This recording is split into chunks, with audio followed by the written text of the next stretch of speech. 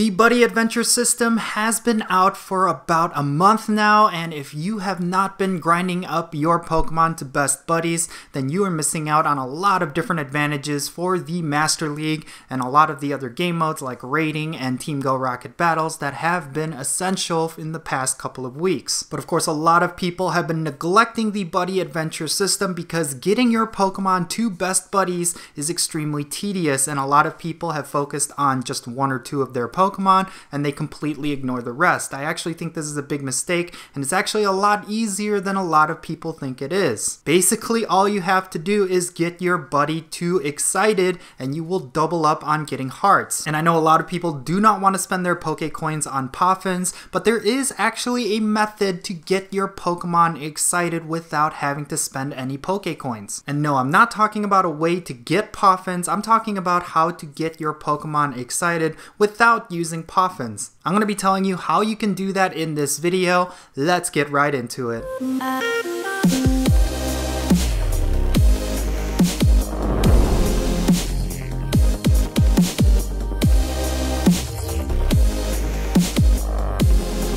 How's it hanging, everyone? It's me, it's Count, here with a brand new Pokemon Go video. I'm really excited to share with you how you can get your buddy Pokemon too excited without using POFFINS. But real quick, if it's your first time here to my YouTube channel, make sure you hit that subscribe button and don't forget that little bell as well. And I want to give a quick shout out to my patrons on Patreon. You make this channel possible. Go and check out the link in the description below if you want to become a patron. I left a lot of nice little perks, so definitely go and check that out. Alright, so with all of that out of the way, let's talk about how you can get your buddy Pokemon too excited without using a POFFIN. Now, the way this works is quite simple. Basically, you will want to accumulate 32 points with your Pokemon within a certain amount of time, and it will drive your Pokemon to getting excited. Now, in order to get all 32 of these points, you will have to do a couple of actions with your Pokemon over a certain period of time. Take a look at this picture right here. This lists off all of the different actions and the point value with each of these actions. Once you collect a total of 32 points, your Pokemon will become excited. Seems simple enough, right? All you have to do is take 32 pictures of your Pokemon and it will be giving you double the amount of hearts, right? Well, actually, that's not exactly how it works. Every time you collect at least 1 point from any of these actions, you will have a cooldown before that action will give you another point. So what that means is that you can't just simply do 32 pictures in a row in order to get your Pokemon excited. You will have to do a couple of actions with your Pokemon every 30 minutes. So this is what I like to do. Basically, the first thing I do is I will get the hearts for a lot of these actions right off the bat. So I will feed it 3 berries, and then I will take a picture of it, and then I will play with it by rubbing it, and then I will jump into the battle screen, and what I do is I pick one of the 3 team leaders and then I battle them. But the really nice thing is that you don't have to fully battle that team leader. This is something that a lot of people are not aware of, but if you surrender right off the bat, you will still get the points, you will still get the heart, and that's actually what counts. And then what I like to do is I like to go to the clock app on my phone, and then I will go to the timer and I will set a 30-minute timer, and then I will start it. And then as soon as that 30-minute timer is up, I repeat all of the actions that I did before. I will feed it 1 berry, then I will take a picture of it, and then I will play with it, and then I will do a battle with that Pokemon. If I do these 4 actions every 30 minutes, eventually it will get excited. And if you do the math, basically you just have to do this 8 times in a day. So that means you will get your buddy Pokemon in at least 3 to 4 hours. Yes, this may seem a little bit tedious, but if you want to get your Pokemon to best buddies, then this is absolutely essential that you do this. In order to get your buddy Pokemon to best buddies, you have to get 300 hearts. And of course, the fastest way to get that is to double up your hearts every day by getting your Pokemon excited. This has allowed me to accumulate a massive collection of best buddies, and it has definitely helped me out in the Master League, as well as with raid battles, and of course with Team Go Rocket Battles. Having that additional level through best buddies has definitely put me over the edge. I have been able to defeat a lot of difficult encounters, and I was able to solo a couple of raids that I normally would not be able to, and that is because of the extra level that I get from best buddies. So it's as simple as that, but there is a little bit of a caveat that you have to be aware of. Niantic implemented a points decay with this system. So what this means is that you will need to make sure you are going at every 30-minute interval, because if you miss an interval, you will actually lose a couple of points and it's going to take you a lot more time. So make sure you are setting that timer and you do not miss out on any of the cooldowns. Now let's go back to that list of what gives you points. I want to highlight a couple of these here. So you can see right here that every single one of these actions will give you at least 1 point, but there's a few that will actually give you 3 points. These are definitely actions that I definitely think you should do at least once, but do keep in mind that if you commit these actions, you will need to do them again after you get excited in order to get the double amount of hearts. So what I mean is, if you walk your Pokemon 6 kilometers and get all 3 hearts, yes, you will be able to get excited right away, but you will be required to walk 4 additional kilometers in order to get the 3 extra hearts. So you definitely want to plan it out. What I like to do is walk about 4 kilometers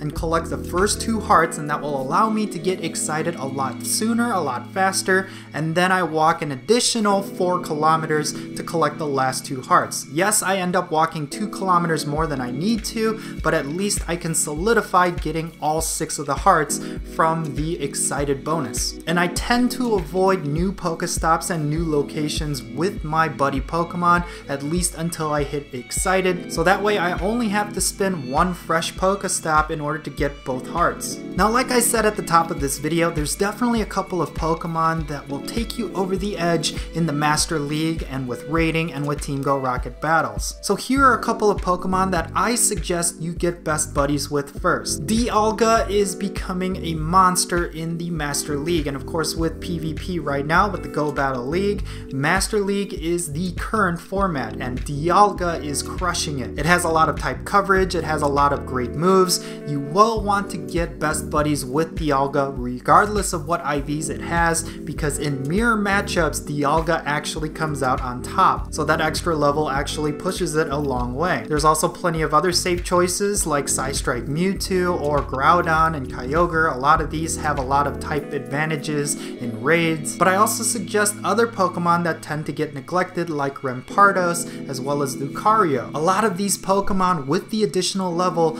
allows you to solo a lot of tier 3 and tier 4 bosses that you typically would not be able to solo. And of course you will be a big presence in legendary raids, and you definitely want to do that if you want less and less people to raid with you, because of course in rural areas and less populated areas it's already hard enough to get a big raid group, so you definitely want to contribute to the best of your ability by having your best raid counters with that additional level. And then going back to PvP, if you want to focus on the Great League and Ultra League, I definitely suggest you focus on Registeel. It's a perfect Pokemon for the Ultra League, and of course with the Great League you want to get Pokemon that max out at 40 but don't necessarily hit 1500 like Medicham. Getting the extra level on any of these Pokemon, as long as it doesn't push you over the level cap, is definitely going to give you a strong advantage in PvP. But in general, it doesn't hurt to just get best buddies with a lot of the Pokemon that you love to use. It doesn't matter if they are relevant or if they're going to be powerful in PvP, just have fun with it, because with this system you will be able to get a lot more best buddies than you typically would. So yeah. And I also love the fact that having this system in the game has definitely made me more active with my Pokemon and has made me more active with the game in general. Honestly, having this 30-minute upkeep with the game has gotten me to log in a lot more frequently, to check my surroundings a lot more, and also get me to explore and find new Pokestops as well. So yeah, if you want to get best buddies with a lot of your Pokemon without having to spend money on POFFINS, well, here you go. Just use this method every day. But yeah, there you have it, everyone. This is my guide on how you can get your Pokemon to excited without using POFFINS, and I definitely suggest you use this method every day, because like I said, that extra level will go a long way in a lot of these difficult game modes. So yeah, let me know your thoughts in the comment section below. What do you think about this method? What do you think about the buddy adventure system in general? I would love to know your thoughts. Let's have a great discussion, and if you enjoyed this video, don't forget to hit that like button as well. I am Count Jinsula, and I'll catch you all later. Hey, how's it going everyone? Before I end this video, I want to talk about how you can support this channel financially. If you really enjoy my content and you want to chip in, well, definitely check out the link in the description below. It will take you to my Patreon page, and that is how you can support this channel. And on top of all of that, I left a lot of nice cool perks for you. If you really want to support my channel, then you will not go empty-handed. I will continue to improve the quality of my videos, but at the same time, I will add you to my friends list. I will give you a shout out in my videos. Speaking of a shout out, check out these patrons down below. They are the ones supporting my channel, and so can you. So definitely go and check it out. And for everyone who supports my channel, thank you. So there you have it everyone. That's going to be it for this video. I really hope you enjoyed it. Don't forget to subscribe and hit that thumbs up button as well. I am Count Jinsula, and I'll catch you all later.